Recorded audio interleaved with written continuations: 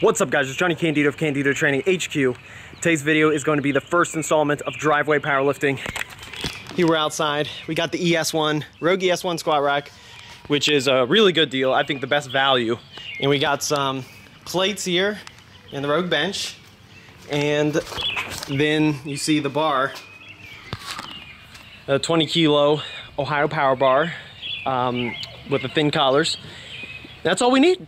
We got everything we need. Also, for those who have not seen the Arnold live stream, Candido pulled up 7 and looked like he maybe had another 20 or 30 pounds left in the tank. That looked great. And I totaled 1675. So I am 25 pounds away from my lifetime goal total of 1700 at 183 pounds.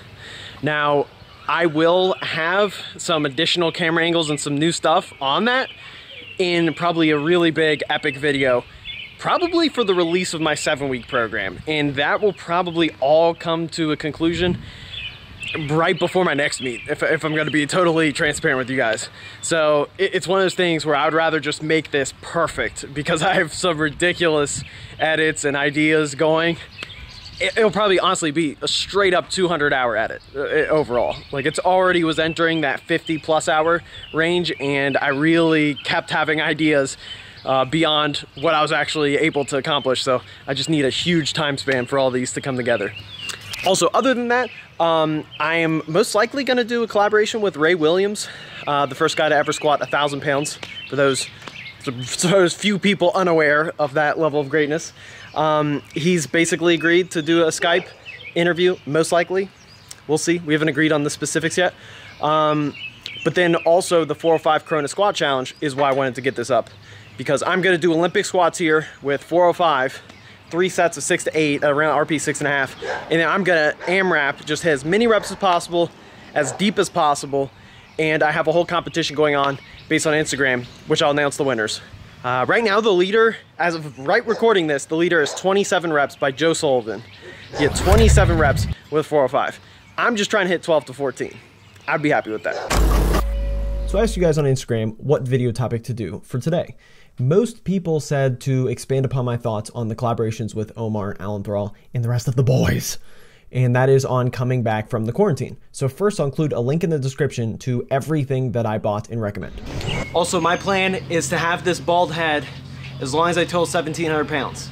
So every meet where I total 1,700 is gonna be on there, and if I don't, I'm gonna regrow it. So once you get your equipment, or if you live in a southern state like Texas, where they're about to open up fairly soon, and if you live in California, I simply recommend that you move. But anyways, the main thing, in my opinion, is to establish frequency first. I think frequency should remain unchanged. And even if you have to do literally 1 set of squats, that's better while maintaining your 2 to 3 times a week squatting than doing your 3 sets of 8, just feeling absolutely trashed and then having to just go 1 time a week initially. Regardless of your opinion on RPE, I also recommend that you, no matter what, have the second workout be completely RPE based with no goals whatsoever. My second workout was a 3x3 squat with 315 pounds. That light, and it felt like my right adductor was gonna rip off the bone.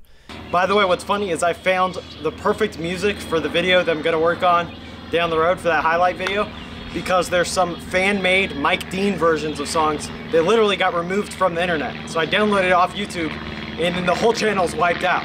So for those who don't know, Mike Dean, in my opinion, is the best producer in hip-hop history.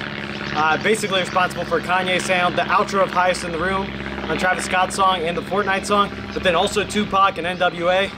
Like, go on YouTube if you haven't. If you like the outro to Travis Scott songs, just go on YouTube and look up Mike Dean, N-O-O-G. I think it's pronounced Moog is the instrument, but it's basically a bass synthesizer. His videos are crazy, just seeing him just chop it up. So that being said, I'll throw one on now. When you have the bone, he succeeded and now he has no purpose. He sinks into loneliness, into depression, into aimlessness. Or he's about to play. Yeah, I think he's just fine with it. Brady! Brady! Brady! I need to squat there. Yeah. Brady. I need to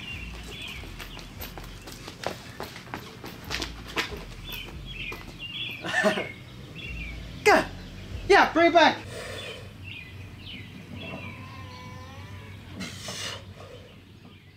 Isn't Brady a great dog? He also has pretty muscular legs too. My ex let me keep him, and now I can use it as a ploy to get her back. I mean, these squats are looking overall pretty good. You know, the depth is definitely right where I want it to be, which is funny because my low bar squats are above parallel, more than even I would like. I've made a post before on how I actually do this with my training now all the time, is I squat high a very significant percentage of the time. And then it's really later in the prep, and it's enough of the ratio that's hitting depth on the competition squats that then makes things okay. But when we're going for the desired training effect of simply hypertrophy, then that's where depth all the time matters more, because now I'm not concerned about efficiency. I'm concerned about training effect. And those are, of course, two different things. So what you see here is my preparation for the Corona Squat Challenge.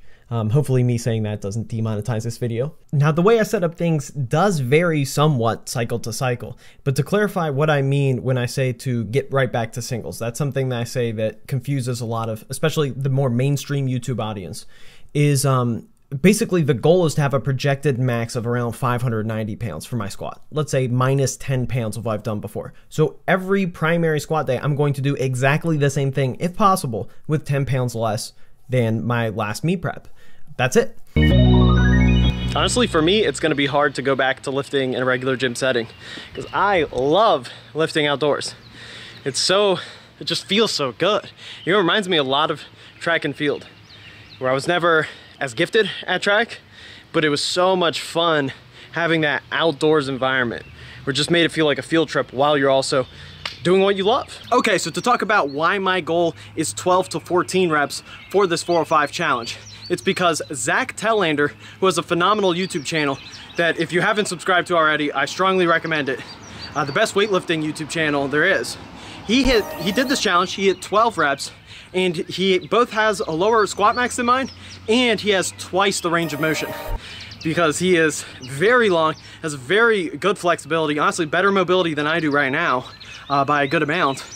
And I just gotta be able to tie that. Come on, like, I gotta be able to use my shortness at least, because even the ratio of reps to 1 rep max, it really favors being shorter because ATP and all that endurance factors as far as strength endurance only comes into consideration with 10 plus seconds of tension, which obviously is irrelevant for 1 rep max.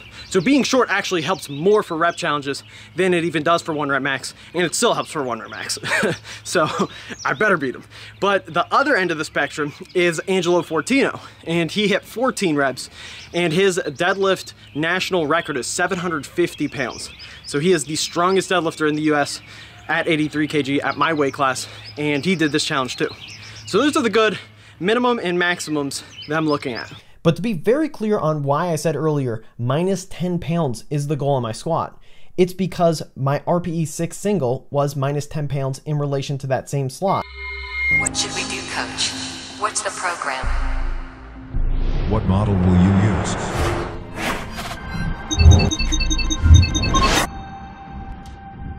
Linear loading, fucking genius.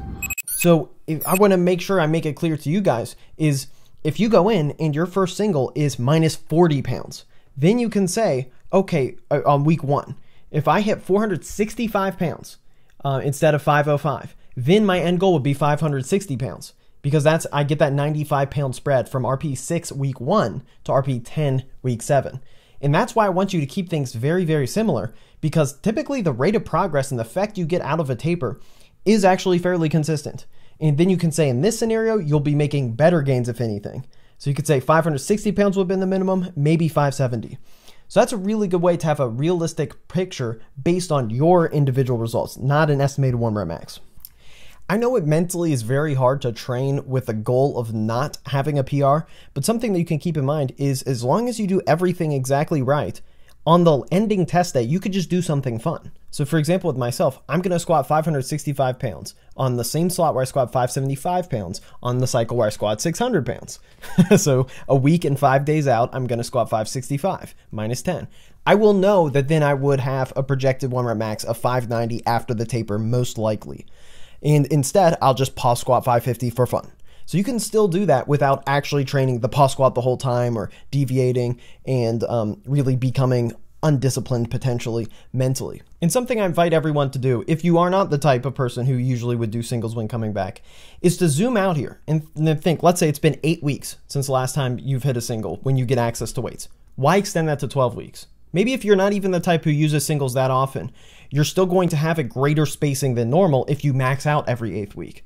So you're not going to get that same carryover if you're starting an off season with no singles recently, with really detrained motor control skills, versus an off season that started right after a meet. I think that's something that a lot of people are going to be in for a rude awakening. You're a basketball player who has not shot a basketball, essentially. You have not done your sport.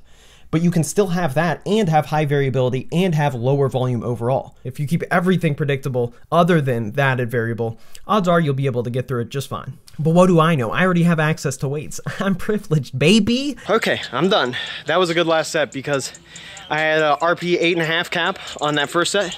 And if I reached it or surpassed it, then I was going to drop the weight. And that's exactly what I did. Because that 265 for 10 is a little harder than it should have been. And that drop off was really hard, but I was able to keep it, the pause duration a little bit better, a little cleaner. So it's important to just follow through with your plan. Don't rationalize every time. Because on the high bar squat, I was rationalizing a little bit. It was okay. But that's it. Make sure to like the video, support the channel, subscribe if you haven't already. And thanks for watching, guys. Peace. Gotta put the narcotics down, I can feel them fucking on my kidney. And punching my liver, if I let it kill me, my mama will never forgive me.